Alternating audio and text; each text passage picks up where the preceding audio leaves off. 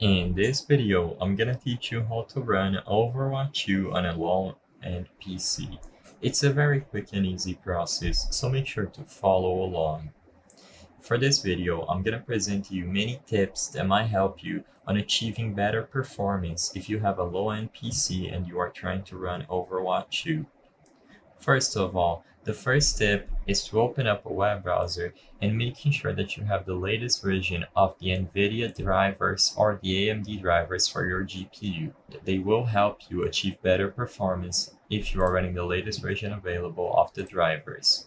With this step out of the way, what you can do is in-game, make sure you have these exact settings I'm showing you on screen.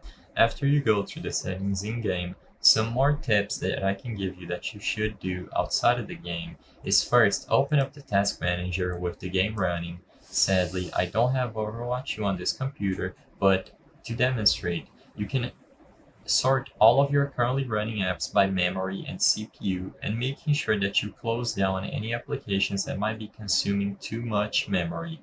It would be wise for me to end this task if I was playing Overwatch 2, so go ahead and close down any tasks that you aren't using and that are consuming memory.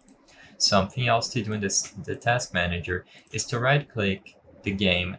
So let's say Overwatch was running. What you have to do is right click Overwatch and go to details. Within the details, pretend this was Overwatch running, right-click Overwatch, set priority, and make sure it's high priority over here at the Details tab. With those two tips out of the way in the Task Manager, the last step is to open up the Control panel. In here, make sure you change the View By option to Large Icons and access the Power options. In the Power options, check to see if you have High Performance Mode enabled, to make sure that your computer focuses on achieving the highest performance available on all games. I hope I was able to help you on how to run Overwatch 2 on a low-end PC. If this video helped you, please be sure to leave a like and subscribe for more quick and easy tips. Thank you for watching.